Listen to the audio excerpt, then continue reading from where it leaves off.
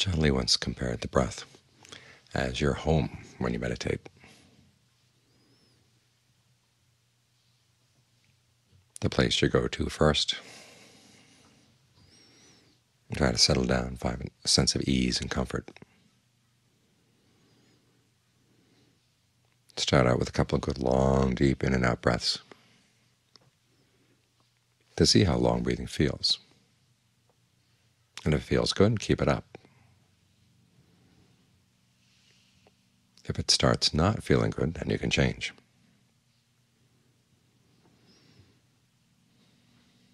Try to notice where you feel the process of breathing in the body.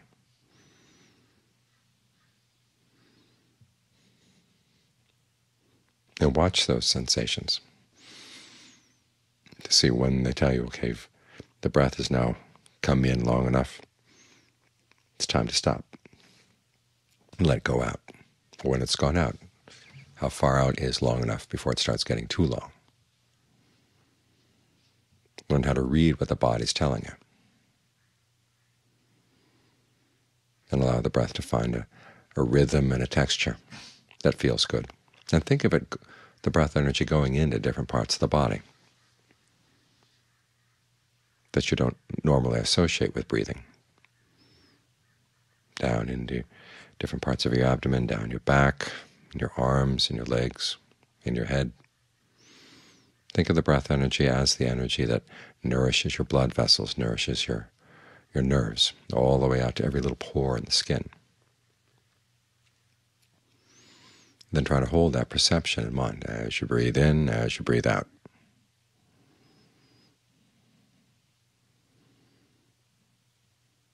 That's reading the breath, trying to find a sense of being at home with the breath. And sometimes you find the mind immediately takes to the breath without much trouble. At other times there's a problem. That's when you have to learn how to read the mind to see what the problem is. Is it a simple matter of too much energy or too little energy? Or are there specific issues that are getting in the way? You pose that question, see what comes up. In other words, if the mind has trouble staying with the breath, you've got to go out into what John Lee calls your foraging places. Places where you go to find the medicine or the food you need to counteract an imbalance in the mind. If it's a simple matter of too much energy or too little energy, sometimes working with the breath will make a difference. In other words, you don't go simply for the most comfortable breath. If there's too little energy, try to breathe in a way that feels more energizing. It may not feel comfortable to begin with. Long in-breaths, short out-breaths, long in-breaths, short out-breaths. See what that does if your energy is feeling low.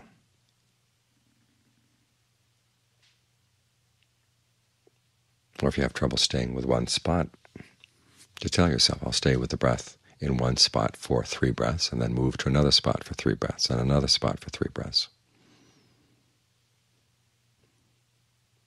This can sometimes wake you up.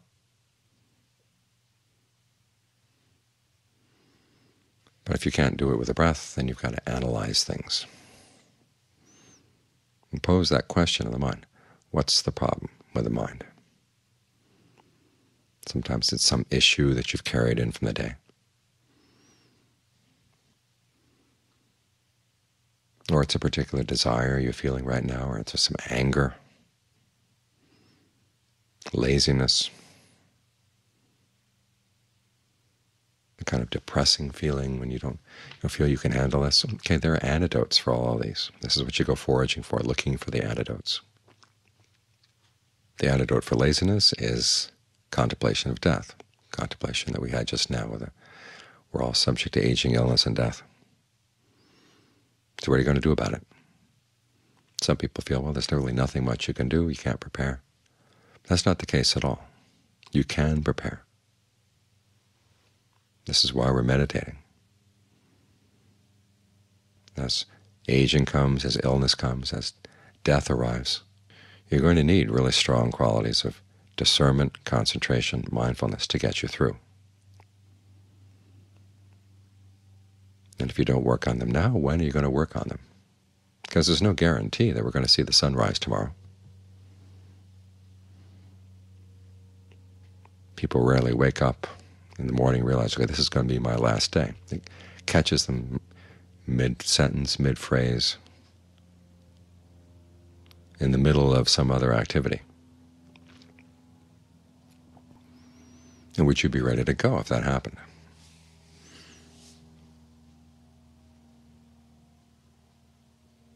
And sometimes that contemplation is enough to get you back, willing to look at the breath. If it's a matter of anger over some issue, over some person, you can ask yourself, what does the anger do for me?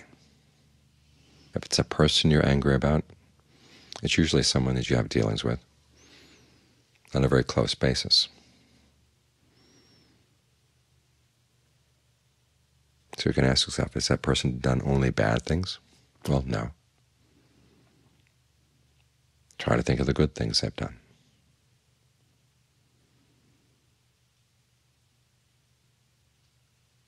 And if that doesn't work, try to think of the fact that, okay, if you let yourself get entangled in this, who at the moment is getting burned up by the anger? Are they being burned by your anger right now? No, but you're being burned. Your whole house is aflame.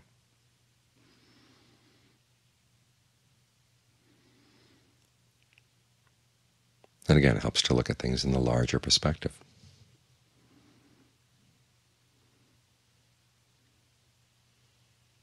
If you were on your deathbed, would you like to have this thought come in and consume your mind? Well, no. The thing is, when you're approaching death, the mind gets very weak, and things do come in, whether you want them or not. But if you've had practice in undercutting them, seeing through the anger, seeing through the whatever, it's a lot easier to let go. So here's your chance. Here's a time to practice letting go of the anger. Spread thoughts of goodwill first to yourself, because after all, that's one of the primary reasons for wanting to get rid of the anger, is realizing that you're harming yourself by feeding on it. You've got better things to feed on. And even if that person who's been bad to you has no redeeming characteristics at all, you've got to develop a sense of pity for that person. They're just digging themselves deeper and deeper and deeper into a big hole. If you were to wish for them to meet with a bad end, when people meet with a bad end, does that put an end to their bad behavior? Well, no. Sometimes it makes it worse. Often it makes it worse. So when you're wishing goodwill for the other person, it's not so much that, okay, may they be happy however they are. The wish is, may they find the causes for true happiness and act on them.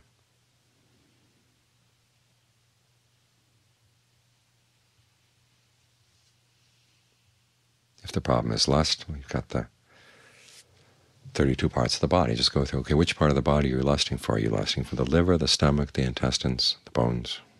When you start thinking about the body in these terms, you realize that lust has to depend on a very narrow range of focus.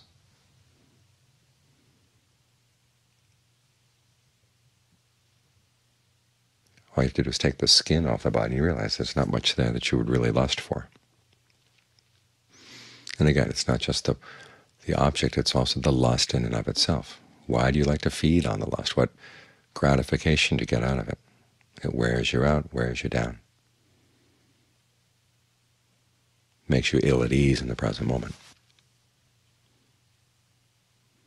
And if you were to act on it, where would that take you? First you might think about the good things, but then you've got to think about it all around again. The foolish things you do, the results that would come from acting on the lust, that are not so pleasant, that are not so desirable. And the mind likes to think of only the good things and blocks out the other things. But to be honest with yourself, you've got to look at the whole picture.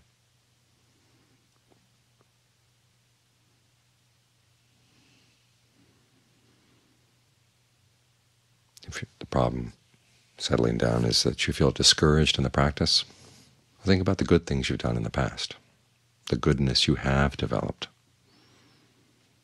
the times when you've been generous, simply out of the goodness of your heart, not because you had to give a gift, but because you wanted to give a gift.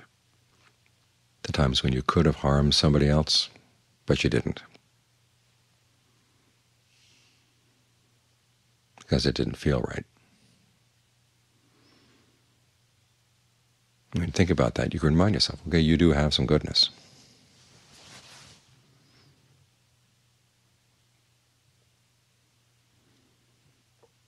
Or you can think about the Buddha, the Dharma, the Sangha.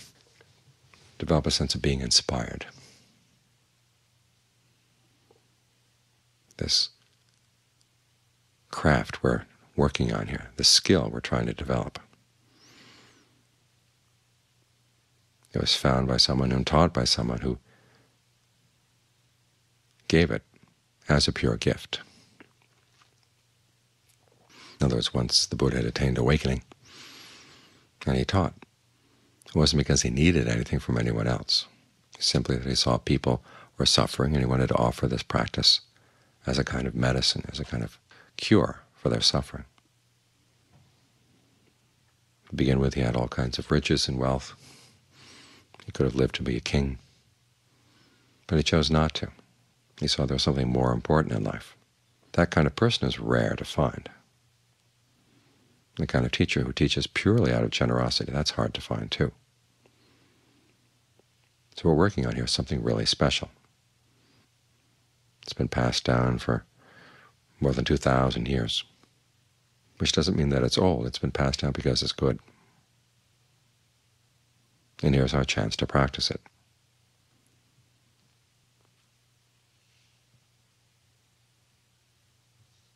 If you're sitting here discouraged by the fact that your meditation was better in the past than it is right now, okay, the cure for that is to remind yourself, okay, what caused the meditation to be good then? It's because you were focusing totally on the present moment. You were not thinking about the past. And if that past attainment really was good, it wouldn't have let you down now. So it's a sign, okay, there's work to be done. And it's to be done by focusing right here, right now.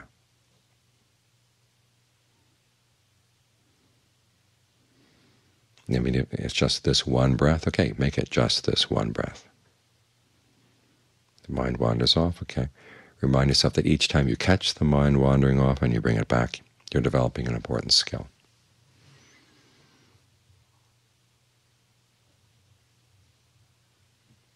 And the habits of meditation are strengthened as you work on them,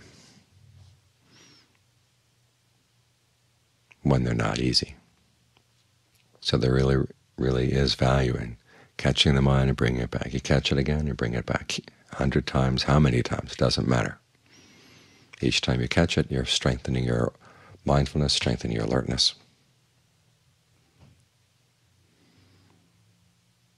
And you can take some satisfaction in that.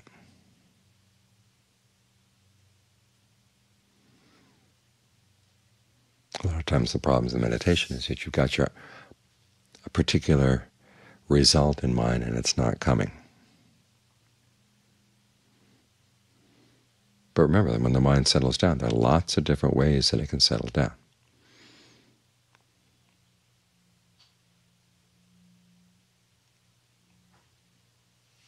And the contours of your meditation can take on many different shapes. So here's your opportunity to explore something new. The mind when it's in this particular condition, whatever it is, how you deal with it, how you don't get discouraged by it. If none of these methods work, just sit there and watch. Okay, let's just watch here for a while and see what's going on. Maybe you haven't read the mind carefully enough. Maybe you haven't read the breath carefully enough. Just watch for a while without thinking that you're going to do anything at all. And see what you notice.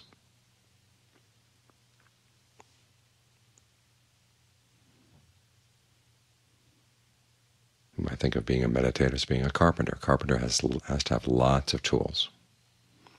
And sometimes the carpenter gets good wood to work with, and sometimes the carpenter gets bad wood to work with. But if you're going to be a good carpenter, you want to figure out what good things can I make even out of the bad wood, the wood that's crooked, the wood that's got problems. And when you have that attitude, it's when you really expand your skill.